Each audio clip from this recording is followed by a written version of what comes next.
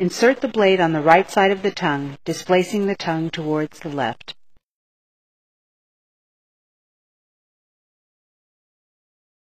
An assistant can retract the right side of the mouth and improve visualization. Cricoid pressure sometimes brings the larynx into better view. Advance the laryngoscope blade down the midline until the epiglottis is visualized.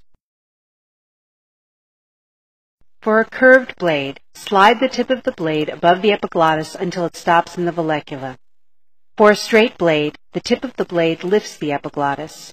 Pull the laryngoscope in the direction of the handle to expose the glottic opening. Do not rock the blade against the teeth.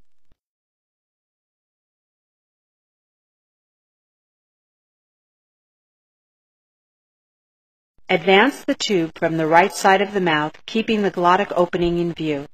Tip the tube up and in. Advance